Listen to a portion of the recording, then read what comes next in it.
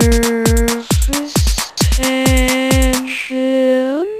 Let us do some more simple activities and we can study the shape of the soap films. If you dip the shapes inside the soap solution, what will be the shape? First let us take the cubical frame. Now if you dip this in soap solution, what will be the shape of the soap film formed by the layers?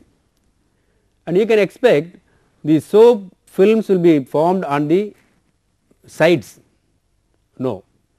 If you do this experiment, you can get a shape like this.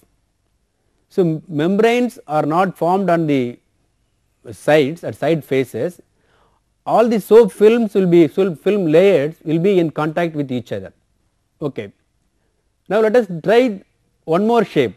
This is called a pyramidal frame or tetrahedron shape. So it is just like a triangular in base and there is one more vertex. It is called a pyramid or it is in the form of frame, pyramidal frame. And the shape will be a perfect point will be formed at this point of intersection of the layers. All the layers will be in contact with each other.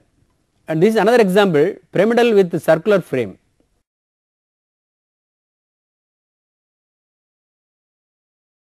Then you take two intersecting circular frames.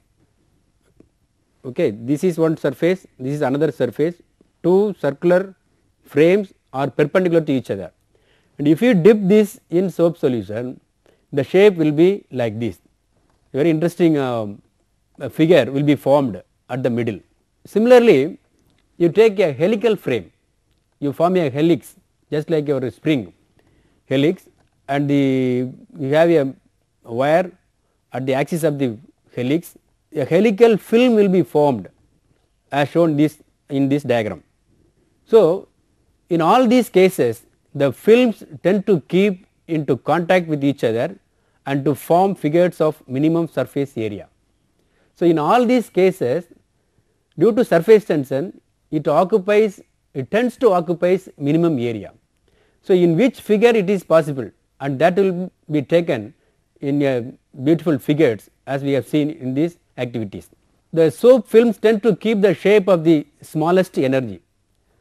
So, it occupies a minimum area that is with minimum energy.